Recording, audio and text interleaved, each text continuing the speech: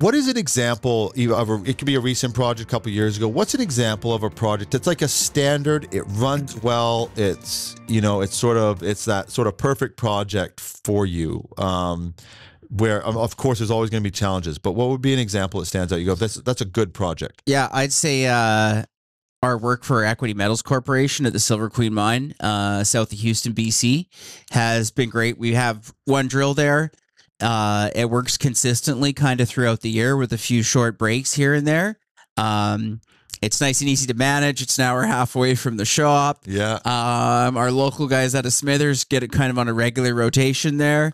And it's an excellent, well-organized client to work for. When you're operating something like that, when it's consistent, do you kind of learn tips and tricks of how to go, oh, this consistency we can translate to those more challenging jobs? Are there things you can kind of learn out of that consistency? I know it's kind of a messy question, but that's a tough one. I think every project we do, we learn from. Yeah, that's one of the funnest things about drilling is that every day you're learning something new. We're master adapters. Yeah, each project presents its own challenges, and that's what we do. That's our job, is to adjust to the client's needs. So is that pretty unique then to have a project like that where it's just sort of that drill is running, you basically do your maintenance? Yeah, I think so. Yeah, it is. I'd say like the average project in the industry is like 3,000 meters and lasts for like a month to 6 weeks. Right. Yeah. And how do you maintain a job? What are the keys to maintaining a job like that? Production and good workmanship. Communication. Yeah. And it starts with our systems in the shop. When we mob a job, we've got a set inventory that goes out on every project that's the same.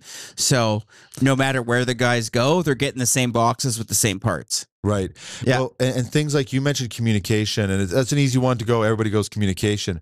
What's an example on that? Let's say you use that product specific. What is an example of good communication specifics? And then what would be an example of the opposite of that?